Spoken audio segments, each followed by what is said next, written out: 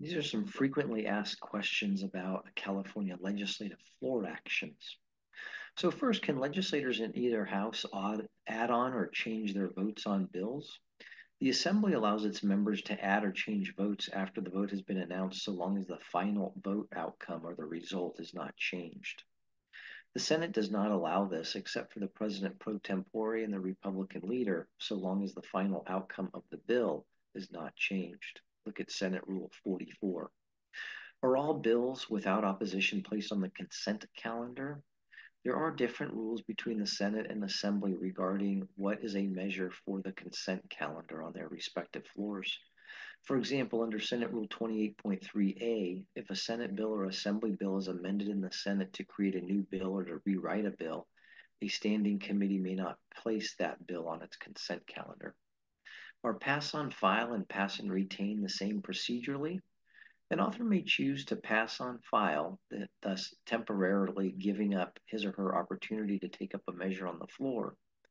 In the Assembly, pass and retain prevents the author from taking up his or her bill for that legislative day. The Senate does not recognize a difference between the two. Do both houses' floor analyses always list supporters and opponents? The floor analysis lists support and opposition positions, but the Assembly does not list any positions of groups on their floor analyses. Are parliamentary inquiries and points of personal privilege the same? No.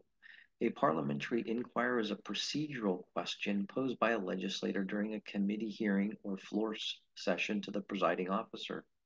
On the other hand, a point of privilege, personal privilege, is an assertion by a member that his or her rights, reputation, or conduct have been impugned, entitling the member to repudiate that allegation. Are the three constitutionally required readings of the bill the same? Each bill must be read 3 times in each house before final passage. First reading occurs upon introduction of the bill in the House. The second reading occurs after a bill has been reported to the floor from committee with or without amendments. And the third reading occurs when the measure is about to be taken up on the floor of either house for final consideration and vote. Can the lieutenant governor break a tie vote in either house? The lieutenant governor is the president of the Senate, which is primarily a ceremonial rule, except in the case of a tie vote 20-20.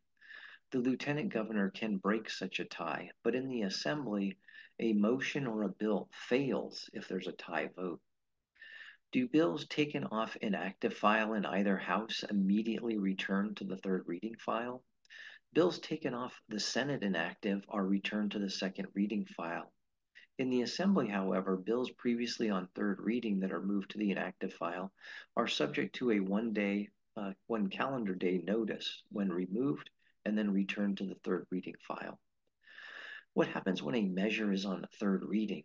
The third reading of a bill takes place when the bill is about to be taken up for consideration, that is, for presentation, debate, and a vote, on either the Assembly floor or the Senate floor. A third reading analysis is prepared for bills eligible for consideration on either the Assembly or Senate floors. What is the purpose of the unfinished business file? Both the Assembly daily file as well as the Senate daily file contain a portion titled Unfinished Business, which is the section that contains measures that have returned to their house of origin from the other house. It's also contained where bills that have been vetoed by the governor are placed.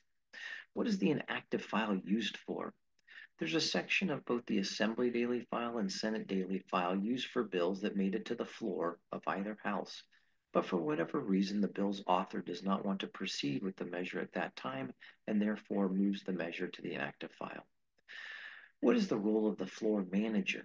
When the bill's author presents his or her bill on the floor of the House of Origin, for example, an Assembly bill presented on the Assembly floor by the Assembly member who's the author, but that is not the case in the other house. A member of the other house is designated by the bill's author, so that when the bill is considered by the other house, the floor manager, the designated individual, takes up the bill. Now, in years past, this member was often referred to as the floor jockey, but that term is no longer used. And finally, what's the purpose of a wharf?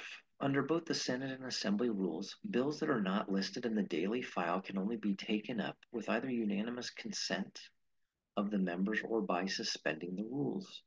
A bill that's not listed on the daily file but is taken up nonetheless is referred to as a wharf.